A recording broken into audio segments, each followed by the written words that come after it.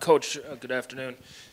DeQuise Carter's coming in this summer. He's was a very productive player over at Fordham. What does he bring to the room as a veteran and as somebody who has been through the wars of college football? Maturity. Again, you said he's a grad transfer. So he's got a great, just mature presence about him. Really positive guy. He's really kind of really fit in with our team really fast. He's really smart. Obviously, coming from Fordham, you would assume that. But he's really kind of picked up what we're doing, how we do things. He's perfect for what our culture is here, and he's fit in our locker room really well. Matt, and then Mike. Hey Coach. Obviously, you didn't get to coach Cam Camper last year, and not really in the spring because he was still out. When you watch him on tape, I guess what did you like about him? Then I know he's kind of on a pitch count, a little bit limited right now, but what have you liked about how fall camp started for him? I think Cam's been great, and I knew about Cam before I got here, just through recruiting. I had an opportunity to evaluate him before he, chose to come here. Cam's been great leader, great model in our room. Obviously, he's made his way back and worked really, really hard, and he's looked great. I've been really pleased with Cam. Mike, can you write? Yeah, Coach, I got two for you. With E.J. Williams, was there anything that you saw from watching film of him? He had that breakout freshman year and kind of took a step back the next 2 years. That anything you saw that held him back? And then how much, the second question would be, how much do you get to work with Jalen Lucas, and how much do you think his skill set kind of fits into what you guys want to do at slot receiver from him getting reps there? Well, with your first question about E.J., I really wasn't that familiar with EJ before I got here, but I had an opportunity to spend, the last 8 months with him, going through spring ball, pre-spring. He's had a great summer, and somebody that's really, really come along. Again, another guy that fits really well into who we are as a program.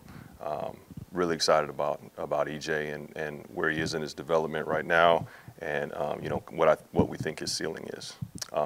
With J. Lou, obviously J. Lou's a really dynamic football player for us. Whether it's lined up in the backfield, spending time in different, trying to find different ways for him to touch the football, we're definitely going to do that. Alec, middle left, and then Zach. Hi, Coach. You talked about E.J. Williams and his ceiling being really high. What's exactly the process of getting him to reach that ceiling this season for you guys? Say that last part again. What's the process of getting E.J. Williams to kind of reach that ceiling that you talked about a little bit earlier? Well, I think it was alluded kind of to him earlier. Earlier in his career, he played a little bit more, and so just in order to get good at football, you got to play football. And so he's got a ton of reps since he's been here.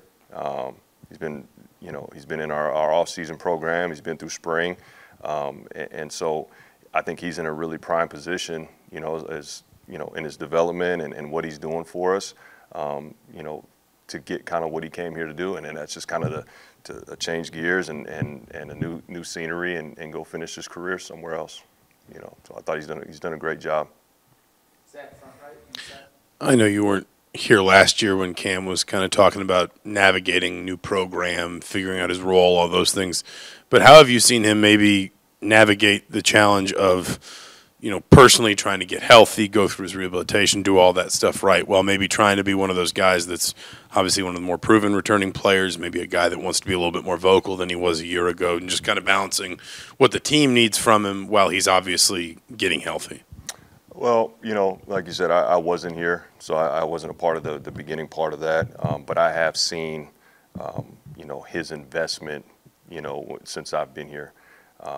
He's highly invested in our program, highly invested in that room. He does have a voice and a presence on our team. Our team respects him. He is a leader in our room, in the receiver room.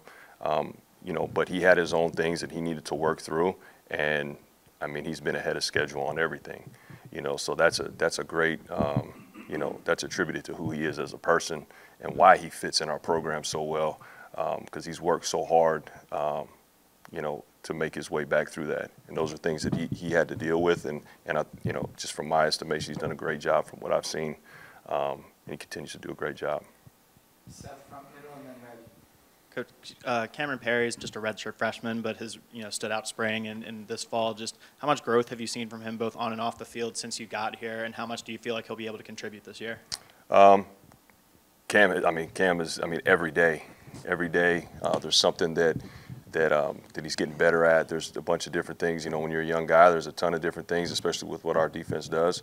Our defense challenges everyone, and especially if you're a young player, that the last real football that you've played was in high school. So every single day has been great for Cam, and I, again, from the beginning to now, from where he was when I got here to where he is now, from what I'm seeing, he's just steady coming along more and more, and he's just kind of stacking days on top of days, good days on top of days, and then again, he's a highly motivated guy. He's got really good work ethic. He's always doing things on his own.